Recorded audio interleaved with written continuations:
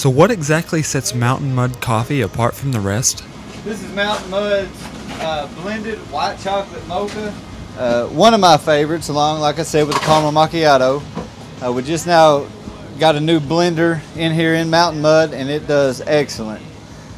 Rachel is going to be making it for you. It's a really good drink to beat the summer heat with it being frozen. Just puts a splash of milk in there. We can't tell you everything that goes in there now. It's going to be a little bit of a secret. We can't give away everything.